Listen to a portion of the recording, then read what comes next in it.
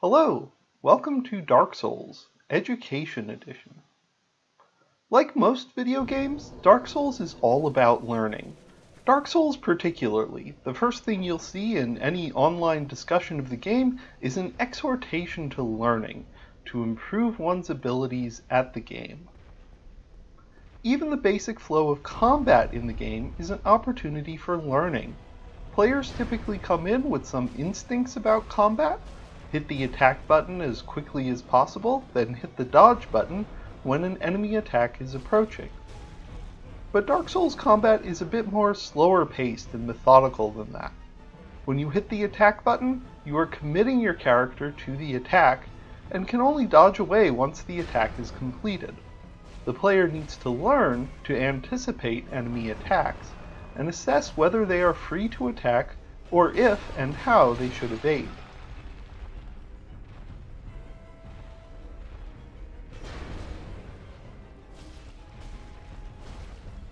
But despite all of the learning going on, Dark Souls fails to incorporate an important aspect of the learning process from academia: partial credit.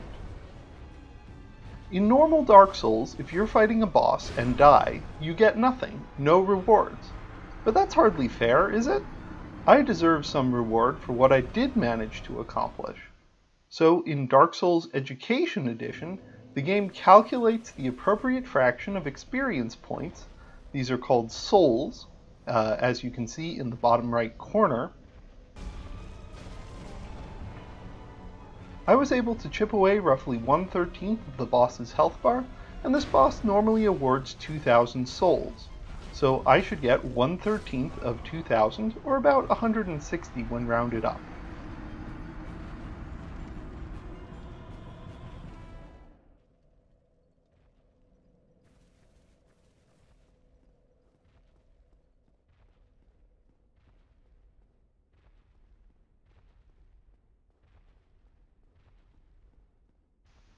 And now I can move on to the rest of the semester.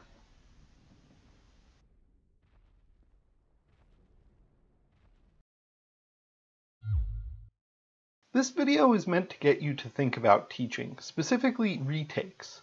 This modified version of Dark Souls is meant to be in line with our current assessment practices.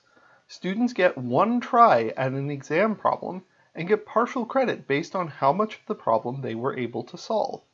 The typical Dark Souls experience is analogous to having retakes. Players get to retry as many times as they need until they defeat the boss, and students get to retake as many times as they need until they completely solve the problem.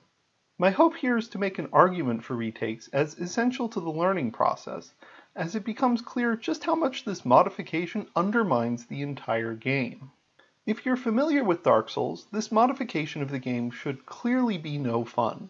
One of the biggest thrills of Dark Souls is the experience of facing a seemingly insurmountable obstacle, learning about it through trial and error, and then eventually overcoming it. The joy, the thrill of finally defeating the boss, is the feeling of your brain reinforcing the connections that led to success, the joy of learning. This modification takes this away entirely. And this analogy is true. I've experimented with no partial credit, retake-based grading systems, and have seen firsthand the thrill of finally having learned to solve a problem a student was stuck on. It wasn't quite as rewarding of an experience, since it didn't come with a nice banner that says you have defeated the problem. But it still was a very rewarding experience for the student. But the analogy goes deeper than that. Many of the boss fights in Dark Souls are meant to teach lessons that will be important later on in the game, and my player here has missed at least 3. First, as I mentioned before, we've missed essential practice in learning to read an enemy. This boss is pretty generous with its tells, animation cues that let you predict when and how it will attack.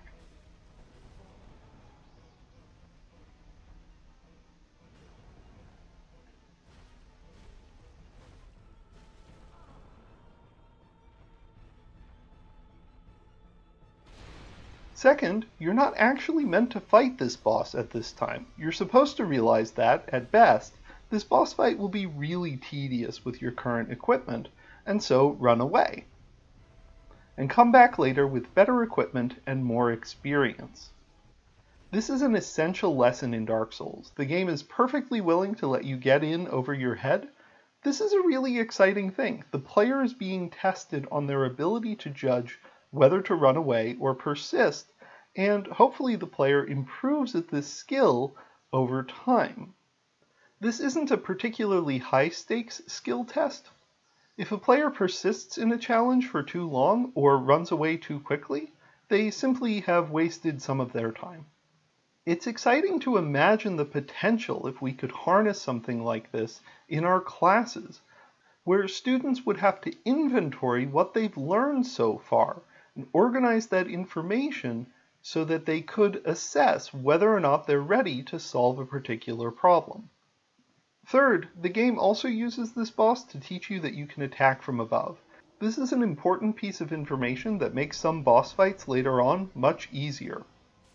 So by awarding the player partial credit and allowing them to move on, they're missing out on some important practice with their meta-reasoning skills, and they're missing out on some concrete skills, and all of this will make the game harder from here on out. The player is also missing the experience points, the souls that they would have gotten had they completed the boss entirely, and this is part of the analogy too. Students who do poorly on exams are now behind in terms of the amount of points that they've acquired throughout the semester. And they'll have to be able to perform above the level that we normally expect of students in order to get this to balance out.